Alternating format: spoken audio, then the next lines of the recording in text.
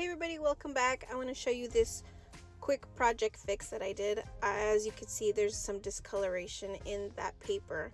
I bought it at Michael's and I decided to make it into a shaker using the hot glue gun to stick the acetate on the back of that castle. I noticed that the glue later on discolored the pretty glittery paper and I hated it. So I took a poll on Instagram stories and a lot of you said to go ahead and fix it. And I was really discouraged and really sad that I wanted to use up this paper. It was the only one I had and I had already turned off my Cricut and everything and put my things away, and this was the last step that I was going to do, was just glue it for the night. In the morning I woke up and it was so ugly and discolored. I was so sad about it, like I said, and it discouraged me. I wanted to throw it away, but like I said, a lot of people thought that it was fixable. I had so many tips from using alcohol inks and blending it in and adding Mod Podge and maybe adding more glitter on it, and I was so sad. And somebody came up with, incorporate colors from the discoloration.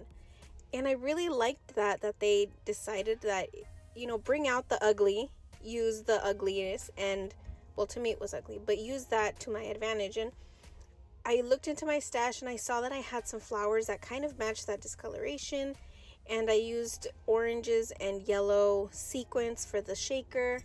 I glitteries and golds and stuff, and I added these flowers and gold trim and everything.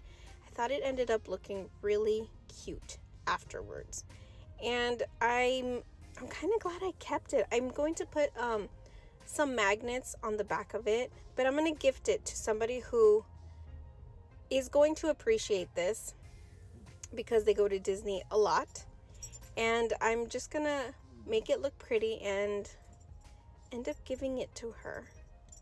I think she'll appreciate it. And you know what, something that I hate it when my projects don't come out the way I intended it to be, but in the end I'm kind of glad because it gave me a reminder that just like in life, things don't come out as you planned, things don't come out as what you thought it was going to be, so you go with the flow.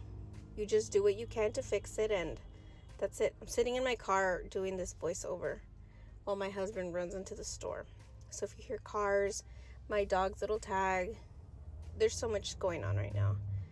And speaking of so much going on, you can see that I added lots more than what I needed to with sequins and little colors and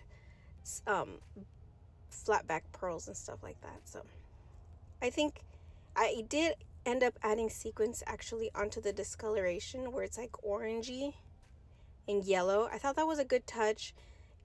The pictures at the end, you can kind of see where some of the stars are a little bit transparent, and it kind of blends in pretty well. I liked how it ended up. Thank you guys for those that participated in my little poll, my little survey. And I had also asked a question on how you would fix it, and that's where all these different kinds of ideas and forms of altering the discoloration. And thank you guys for those who commented and helped. Hope you guys liked this video, and thanks for stopping by. Till next craft, bye.